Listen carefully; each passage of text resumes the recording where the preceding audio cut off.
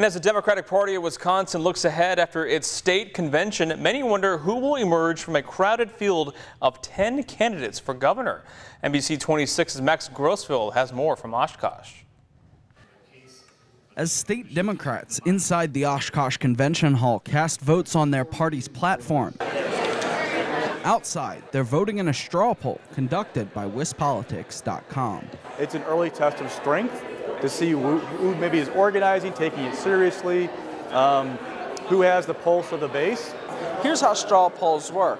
Activists at the convention mark ballots like this one for governor, lieutenant governor, and more. Voters say they hope these ballots can help start to separate some of the governor candidates from the rest of the pack.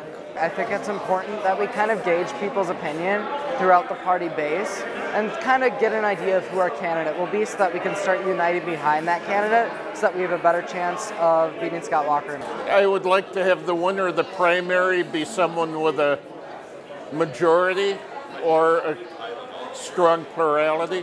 Despite this poll, WisPolitics editor J.R. Ross says it's unlikely for candidates to start dropping out soon.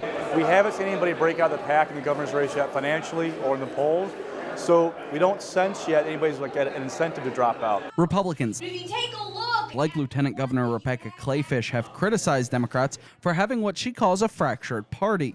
Democrats, however, say competition within their organization is a good thing. Keeping you connected in Oshkosh, Max Grossfeld, NBC 26. And former state representative Kelda Royce took first place in the governor's race poll with 23% of the vote. For a look at the runner-ups and full results, just head to our website at NBC26.com.